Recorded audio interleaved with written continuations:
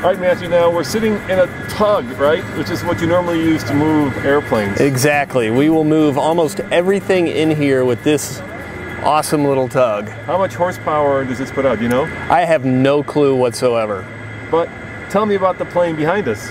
It's an EA-6B Prowler. Okay. It's actually our newest aircraft here. We got it just about a year ago. Yeah. It was flying against ISIS overseas, flew back to the George H.W. Bush aircraft carrier, came to Washington State, flew to Buckley, and then we literally towed it down 6th Avenue in the middle of the night. Wow. Wow. Yeah, it was really cool. We had our own little parade. And how much does it weigh? Depending upon who you talk to, anywhere between 31 and 33,000 pounds. I'm probably guessing this guy's closer to 33 because it's still got everything in it.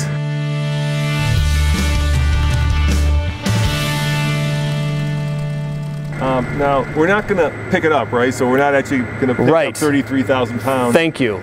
But we are going to help you today with this job, and instead of the tug, we're going to use a pickup truck just because we can.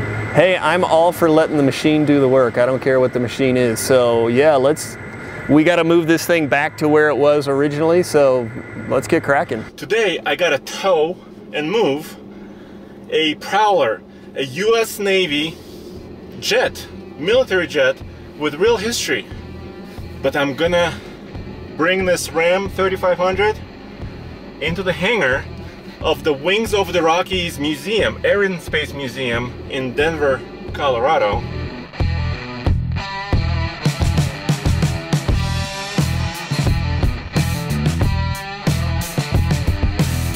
So what kind of a plane is it? What is it used for typically? So the EA-6B is an electronic warfare aircraft, and so its job isn't to bomb anybody or to fight other jets. It's literally there to take out an enemy's air defense system, their radar, their communications, cell phone jamming. I mean, if it's an electronic thing, this guy will take care of it. Now, it does carry armament. It carries what's known as a HARM missile, a high-speed anti-radiation missile. So if, say, we're flying along and we locate a radar site that we want to take out, we can literally launch one of those HARM missiles and it will home right in on that radar beam and boom, take out the site. Now, many of you have asked us about the hitches we use, and Genie Hitch is our new partner, and we chose this hitch for many reasons. Partially because it's a heavy-duty hitch.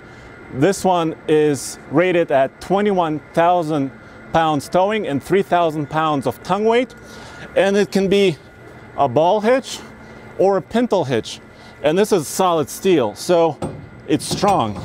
Now we're towing 33,000 pounds approximately today with this awesome jet.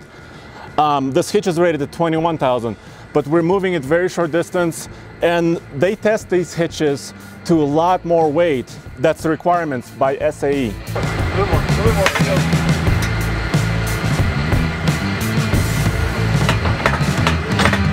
Hey Andre, I don't want to scare you, but there's a woman in a wheelchair back there. What? Don't run over the woman with the wheelchair with a Prowler, okay? Okay, wait a minute. I'm towing a Navy jet in an active museum, and there's... Okay, this is going to be a challenge. Yeah, so the most important thing, Andre, do not run over the woman in the wheelchair. I'm in two-wheel drive right now on a smooth floor. So what I need to do is I need to pull forward, and then this is going to be a real test of skill because I have two pivot points. I have one pivot point on the hitch and another pivot point on the actual steering gear of the airplane. So you want to cut it the opposite way? Okay. Because basically the way you angle your truck, that's the way that plane's going to angle. Okay. Two pivots. Yeah. It's a little bit complex. And you're going back. Look at this. How many times are you going to see an airplane on a trailer hitch behind you? You know, it's like trying to do a 98-point turn or drive a triple trailer, you know, and these things have a mind of their own. So not only do you have, you know, the nose gear that steers, but then you've got your own steering up front, and then of course you're hooked into the truck. So the guy helping right now in the hat there, Scott, he's like my guru with the tug. So he moves everything in the museum. So you definitely make sure you want to know what you're doing before you do it, because if you break something, it's not like I can go down to, you know, Home Depot and grab an EA-6B part.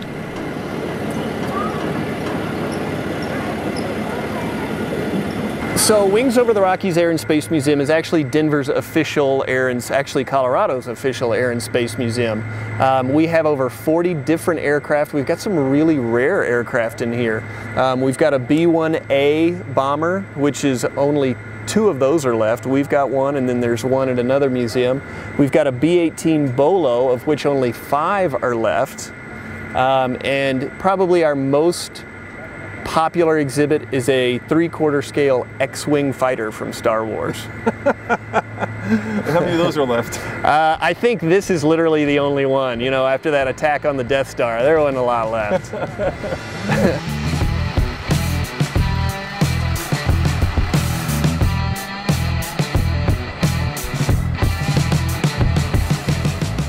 Well, I'm almost jackknifed here. Hit it hard.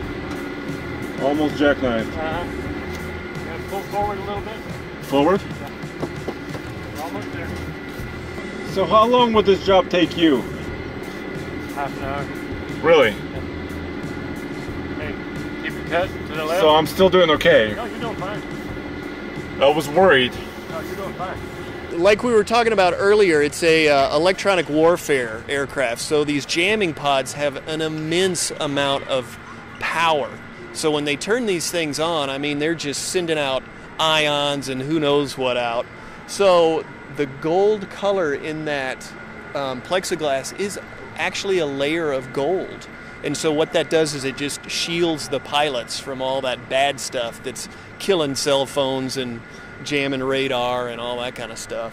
This was flying with VAQ-134, the Garudas, and the Garudas were based in, well, they were based off the coast of Afghanistan and Iran, or in Iraq, and so they were flying against ISIS at some point, and then went back to the George H.W. Bush, and then the Bush came home, and then this flew to Washington State, to Whidbey Island, where the Garudas are based.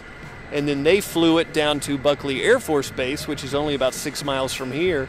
And then we literally towed it down the road in the middle of the night behind a Peterbilt tractor.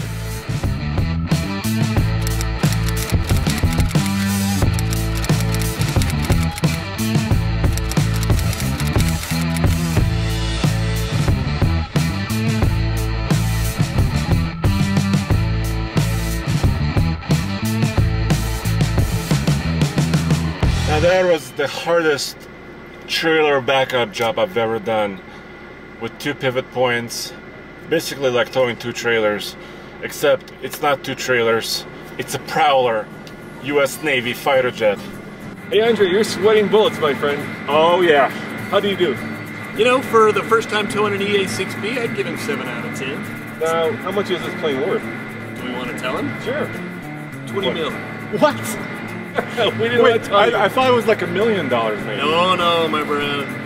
So if you guys want to come here and check out this museum yourself, go to, what's your website? www.wingsmuseum.org. Or check out their Facebook page, Wings Museum. And as always, check out tfltruck.com for more news, views, and of course, heavy-ass towing reviews. See you guys next time. Ciao. See ya. All right, I got to ask this. What's your favorite airplane in here? You know, I'm really partial actually to the EA-6B because it's got that been there, done that look, which actually it has been there and done that. So if we were to tow it out of here, right, instead of into its little parking space, could you actually like start it up and would it fly again? No. No, okay. That was one of the things that the Navy made sure that we couldn't do, is that we couldn't take off in their multi-million-dollar jet, which is a little bit disappointing. So but how do they do that? Do they take the key away from you guys? well, if it's anything like what we've done before, they literally just break a stator blade in the engine. So if you look into the engine, you'll see that they're actually blades. And so what they've done in the past is they'll literally just take a very large metal rod and just kapow and break one of those blades off. So if you were able to start the engine, it would be off balance and it would literally just destroy itself.